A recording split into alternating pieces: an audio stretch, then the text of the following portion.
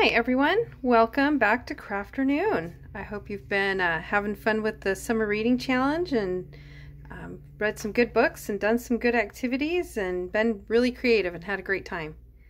I'm really glad I miss Aimee from the Moapa Valley Library, and I'm really glad you guys have joined me so we can paint donuts today. All right, and while we're doing this, I'm going to show you a fun little trick that can help to make your round things look more realistic. So we got a plain donut, we have a jelly donut, one with sprinkles and one with chocolate icing. Might do that one a little bit differently in this project, but you can see my jelly kind of splooshed out all over the place.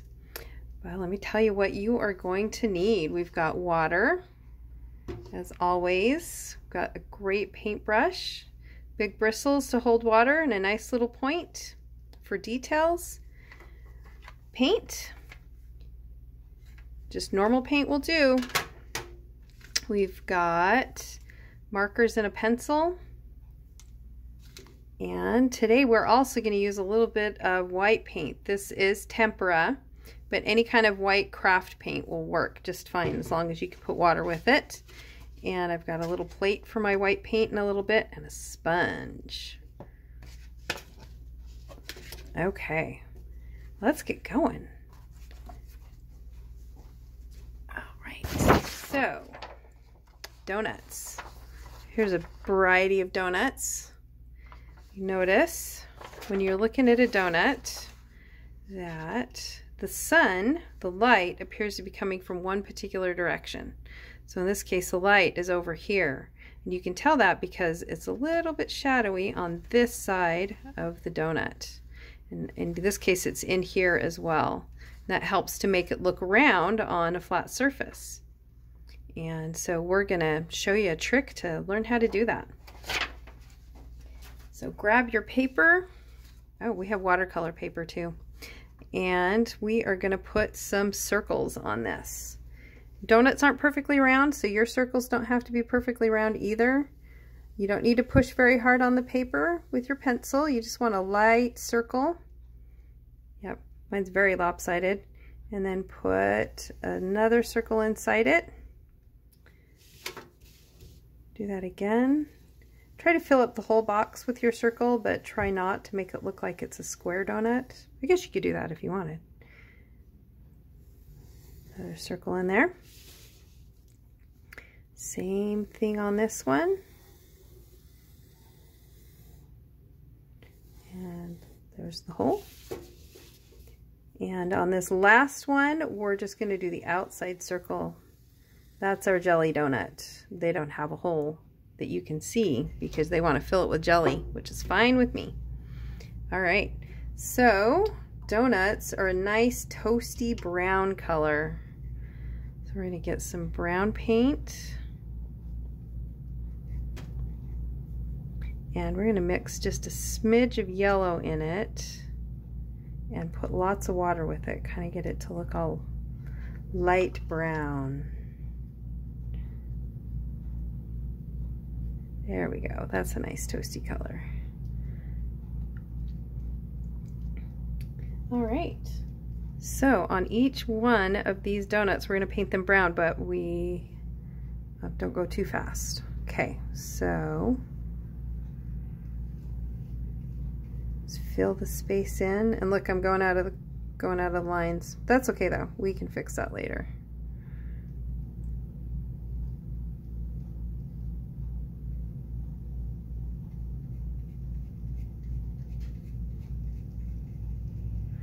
Okay, there's that nice toasty donut. It looks like I need to make some more of that nice brown color to do the other ones.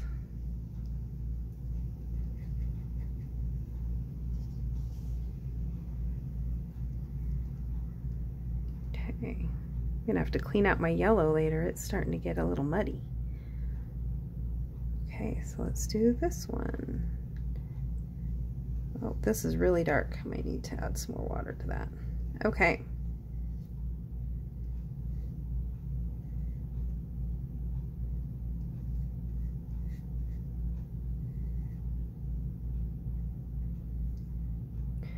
Okay, great. All right, so before I move on to these other two, I need to do something to this one that will make it look like it's three-dimensional.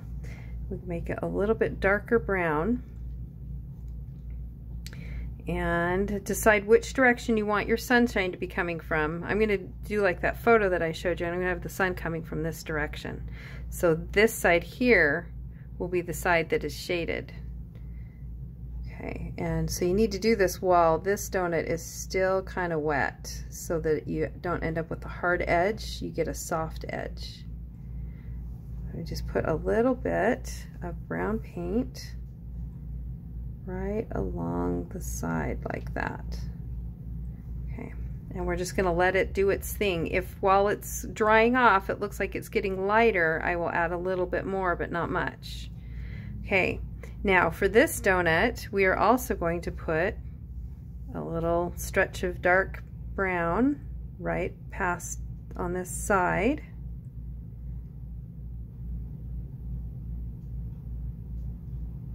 Okay. And then we are also going to put a little bit of brown just right in here because the sun can't hit that as well. The light comes from this direction and it hits this side, and then on the way across the rest of the donut it hits over here, but it doesn't really touch here and it doesn't touch there. So that's where we're going to put our darker spots that look like a shadow.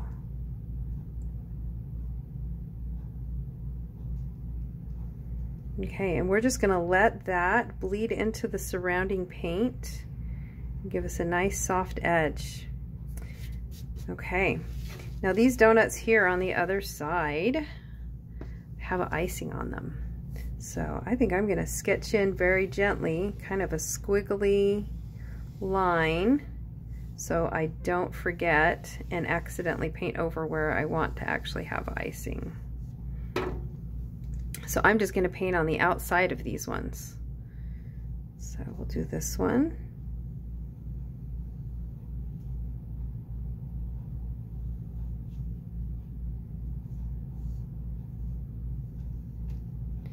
It's a little bit more fiddly this way, but it's okay if I go out of the lines because, you know, icing. It just kind of splodges all over the place, really.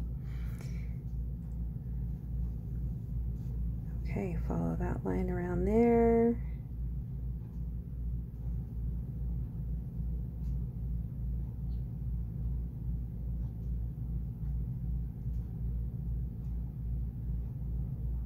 All right.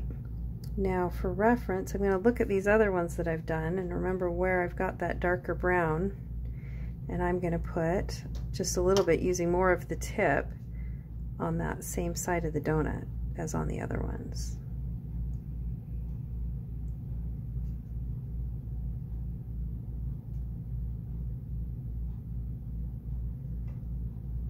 Okay, I'm going to let that dry, and I'm going to do the same thing over here.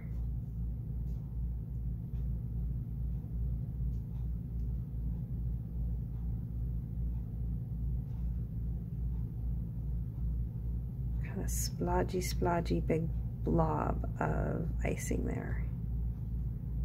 These are starting to make me hungry.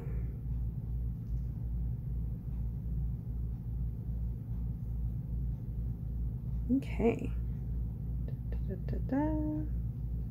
This one ended up being a little bit darker than the others, but that's all right. Not everything cooks evenly. Okay, and on the same side as all the others, I'm going to put that line of dark brown, darker brown.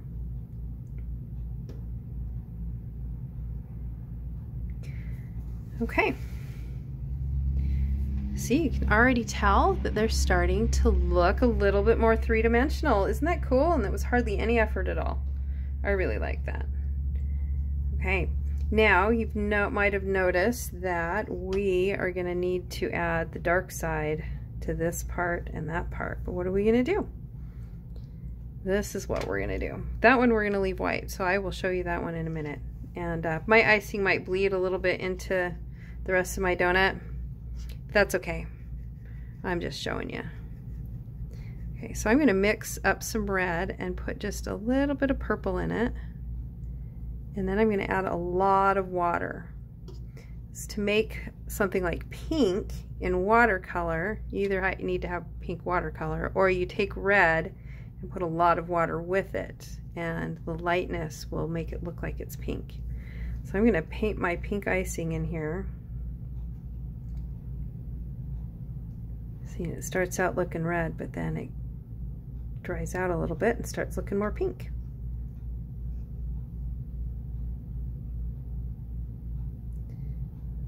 All the edges here.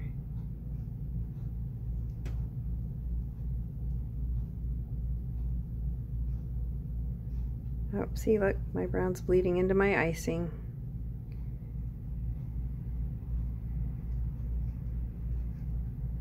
Okay, and now what I'm going to do is just add a teeny tiny bit more purple there. Mix, mix, mix, mix, mix, and this is what color I'm going to use for that dark bit on this side.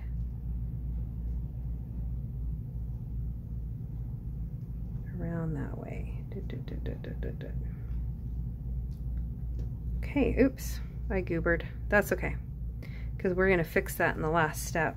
So, okay, so this other one over this way that we are going to have stay white, what I'm going to do is fill the whole icing area in with water. And I will tell you right now that donut's going to bleed into my icing because I haven't waited long enough for the paint to dry, but we'll just have to deal with it. Oops, water, not color, water.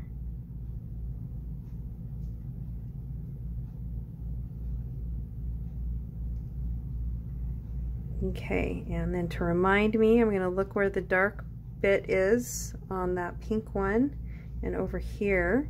And what we're going to do is put some really, really pale, pale blue. Have you ever noticed sometimes shadows just look like they're blue? And they do look a little blue.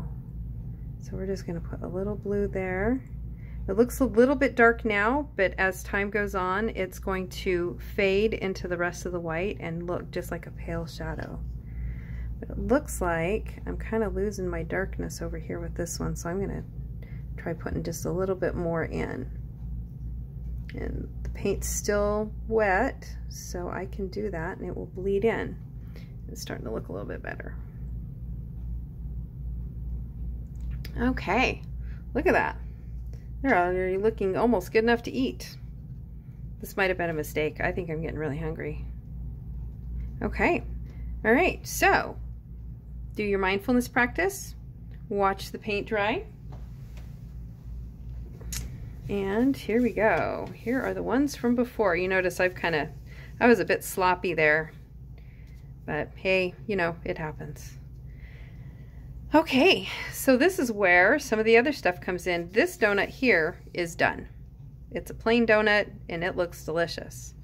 All right, so, but we need to put some powdered sugar on this donut here. And that's where this paint comes in handy.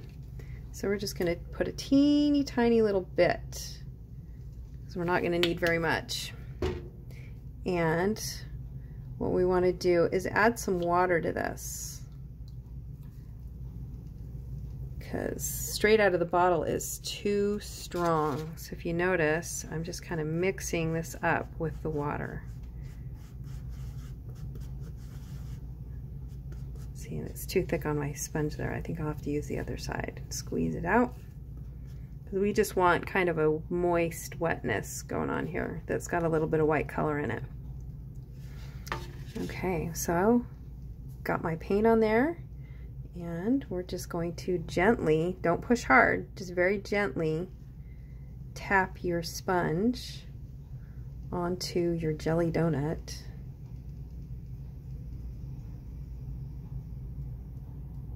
Ta-da! It looks like powdered sugar. Go around and around and around, all the way to the edge, or just fill in a little space in the middle there. Okay, when that's dry, we will put a little splotch of jelly right in the middle so everybody can tell what kind of jelly donut it is. All right, so this one over here, I think we're going to do a nice drizzle of icing like they've got on some of these cupcakes here, or donuts, like they've got on the donuts. So I'm going to do a drizzle of chocolate icing over my vanilla icing there. So this one's pretty easy. Just get some of that nice toasty brown color we've been using. Maybe add a little bit more brown, make it look more chocolatey. Okay, right there on the tip. And just very lightly, don't push very hard, back and forth over the donut.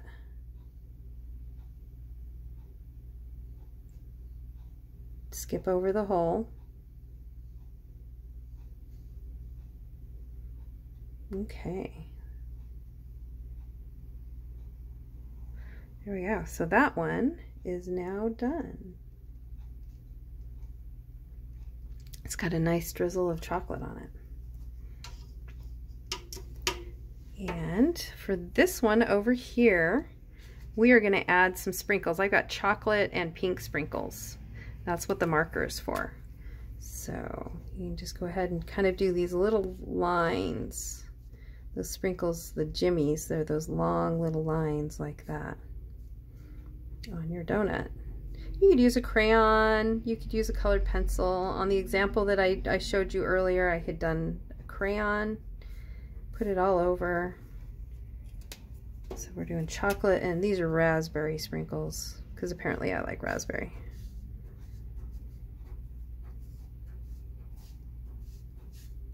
You could do more than 2 colors, do 3 or 4. Nice and festive. That's the party donut. All right, and we've got this one over here. So I'm just gonna get straight red out of the thing and put a splodge of red jam coming out of my donut. That looks nice. All right, they're essentially done. You can go ahead if you want and paint in the squares different colors like I had done in the example. Make those donuts pop like that. Have fun with it, but try this technique out. See what other round things that you know of that you can make look three-dimensional. And well, thanks for joining me. I hope you're having a great summer. Don't forget to take that library card down to the library and see what you can do with it. All kinds of fun stuff. We'll see you later.